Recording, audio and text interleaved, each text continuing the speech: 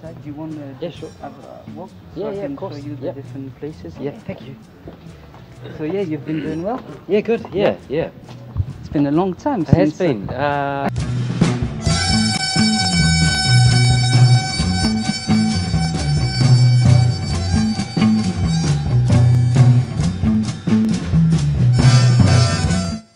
We're just gonna sit because you're gonna put the light.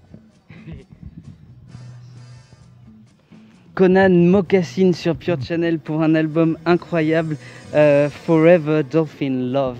Thank you very much, Connan, for being back on PUREchannel. Nice to be back. It's a pleasure to see you again. We saw each other in Transmusicales de Rennes. The viewers can go to our previous interview. Of course, we're going to try not to say exactly the same things. The only difference is the first time I only saw you on stage, and now I've received the record. So I've discovered many new things about you and your music. First thing is the voice. The voice is amazing on the recordings, because it seems to me you sometimes double the takes. Yeah, there's some double tracking. Yeah. Oh, yep. Does it create imperfections sometimes, doubling the voices?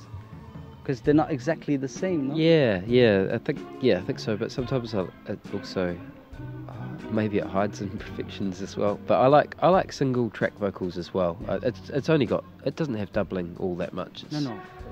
It's about half and half. But 50-50. 50-50, yeah. Do you have you listening to the record? I was wondering, is Bowie a big influence for you? Not that much. Not that much actually. It's more for that. It was more soundtrack.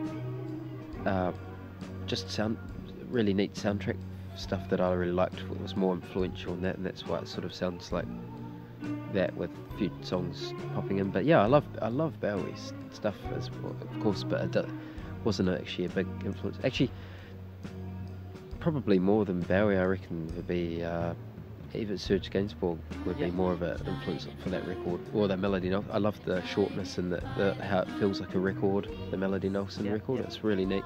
Of course, there's Gainsbourg, and I think the way you treat and produce the bass and drums are sometimes very like on Melody Nelson. You know? Yeah, well, I was listening 2 years ago when I made that record. I was listening to a bit of that then, so it definitely will have a bit of.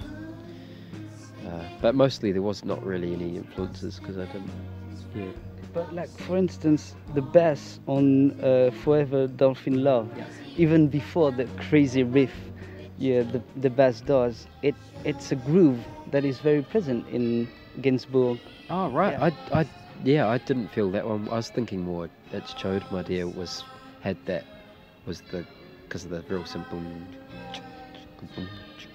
Yeah, it felt very.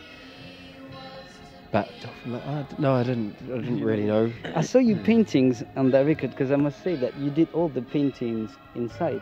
It's like there's a lot of instinct in your paintings. We're going to show them on TV, and it's instinctive. I think that it's the same way. You use the same. It feels the same when you're just like using instinct, and it's the same thing with music as to painting. You know, when you get in that kind of good space, sometimes it's not always happening, but. It definitely feels the same. Yeah, it looks like you're searching for that moment. Yeah, taking, I think so. Yeah. But it's annoying when it doesn't happen, but it doesn't always happen. It's quite scary to jump into doing something because of that fear of it not happening. And the good thing about playing live is you get forced to play. You've got to play a show and you're forced to do it. Like you wouldn't if you had a choice, you probably wouldn't. I probably wouldn't really do it. On stage, like when people listen to that record, it seems you're always in between dream or nightmare, and sometimes you look very cool and smooth, and sometimes it looks like you're fighting some devils. That's what sort of thing I was saying to you last time, I think. And it would be, like I was saying last time, it'd be nice to have it smooth the whole show. I think the more because this is the first time I've released anything, it's starting to feel a lot easier to play now, because you've got people coming to. I think this show in Paris I'm doing is the first time I've done my own show that hasn't been like a club night or supporting someone, so because people know the songs. It's way easier. It's like you don't have to try and win. I've been to try and win an audience over that don't know what you're doing, you know.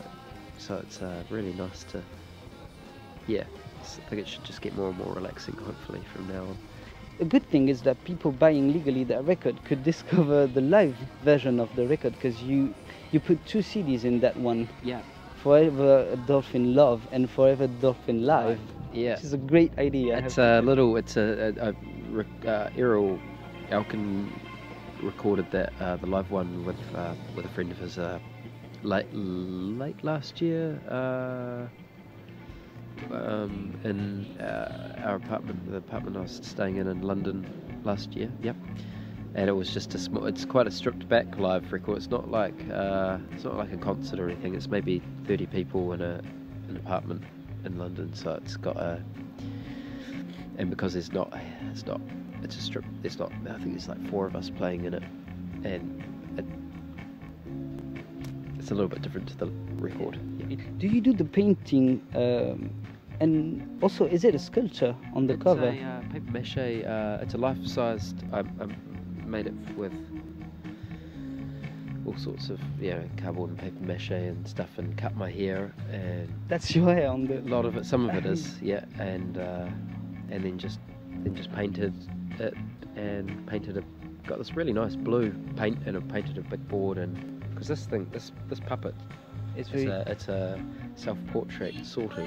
Yeah, well, it looks like. And that's just a photo, but so it's not photoshopped or anything like that. It's actually a puppet. Is it part of your everyday work a lot, painting and doing this, or is this just a hobby? No, I like to.